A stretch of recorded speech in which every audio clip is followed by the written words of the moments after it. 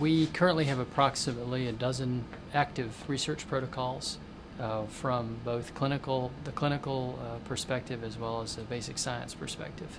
And we're looking at all areas of cancer care, outcomes, treatment, and complications.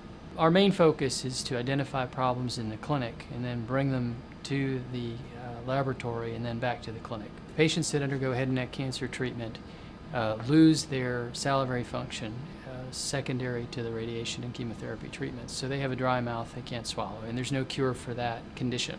About 10 years ago or so, I began looking at ways to regenerate salivary tissue in the laboratory, essentially growing tissue in the lab to use as replacement tissue for patients undergoing chemotherapy and radiation for head and neck cancer. Salivary gland tissue regeneration is a little bit like baking a cake.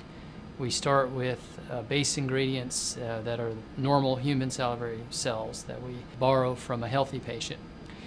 We then incubate those cells and culture them, adding various ingredients to improve their functionality. And then those cells are transplanted into a recipient, a living recipient, and currently we are doing that work in a small animal model. Recently we've developed an innovative cell delivery approach that allows many of the cells to survive when they're transplanted into an animal.